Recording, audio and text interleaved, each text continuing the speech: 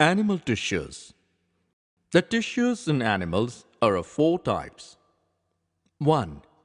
Epithelial tissue. 2. Connective tissue.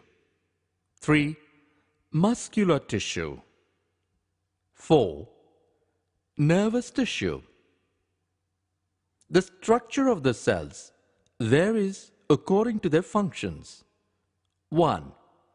The epithelial tissue performs protection, excretion, secretion, sensation and absorption functions. 2. The connective tissue is the supporting and binding tissue. 3. Muscular tissue aids in contraction and movement of the body muscles. 4. Nervous tissue helps in coordination of different organs. 1. Epithelial tissue. 1. It is a primitive type of tissue and derived from all the three germinal layers, that is, from ectoderm, mesoderm, and endoderm. 2. It covers the other tissues and body, forms the epidermis of skin. It forms outer and inner lining of all visceral organs and body cavity. 3.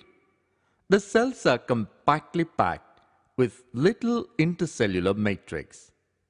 4. The cells are arranged in arrows. Based on the number of layers, the epithelial tissue is of two types. They are 1. Simple epithelium, single row of cells. 2.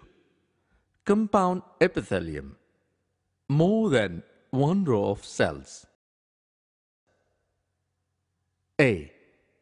Simple epithelium. Based on structural modification of cells, simple epithelium is further divided into three types. 1. Simple squamous or squamous, which is made up of a single thin layer of flattened cells with irregular boundaries. They are found in the walls of blood vessels and air sacs of lungs and are involved in a function like forming a diffusion boundary. 2. Cuboidal epithelium, which is composed of a single layer of cube-like cells, commonly found in ducts of glands and tubular parts of nephrons and kidneys. Main functions are secretion and absorption. 3.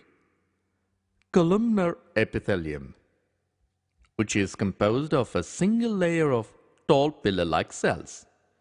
Nuclei are located at the base. Free surface may have microvilli, found in the lining of stomach and intestine, helps in secretion and absorption.